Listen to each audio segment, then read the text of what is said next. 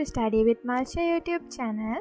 So my dear kids, last week we learned how to draw a flowchart for a real world problem. Today let's learn what are the variables and how to use them in a flowchart. So we can define a variable as an entity that used to store values. So let's discuss with an example. Here they have given you a question. You have given two numbers A and B. If A is greater than B, we should display A. If A is smaller than B, we should display B. Now let's solve this example step by step. First, you should identify the variables. You can see the entities we can store values are A and B.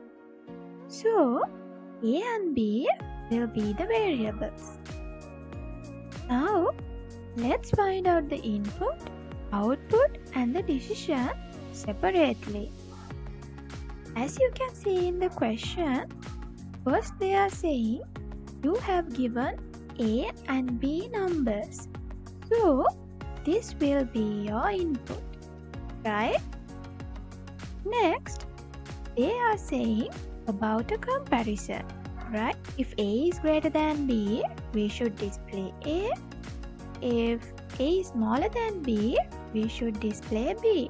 Okay, so this comparison should be the decision, right? The final answer after the comparison will be the output. When you are drawing the flowchart, you can choose one of these comparisons and add it inside your decision box. So now let's draw the flowchart. I'm going to begin the flowchart with the start symbol. Then I will add my input. Now comes the decision box. Okay, so I have two decisions here. If A is greater than B, I should display A. If A is smaller than B, I should display B. Now I should finish my flowchart.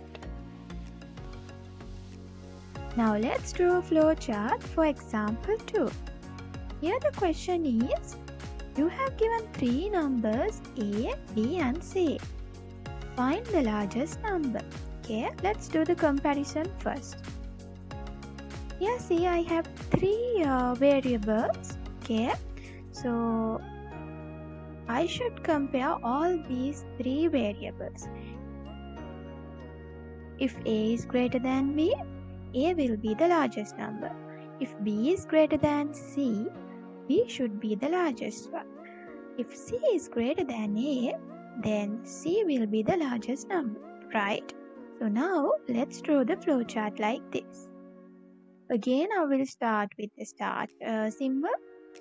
Now I have given the input as input A, B, C.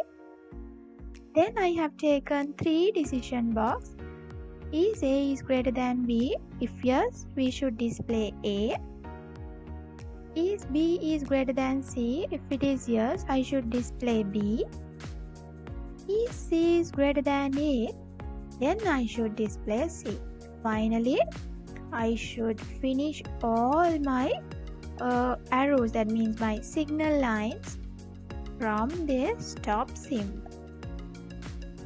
And don't forget to mention the conditions like yes, no and everything. So my dear friends, I hope this part is very clear for you. So see you with another new video soon. Thank you very much.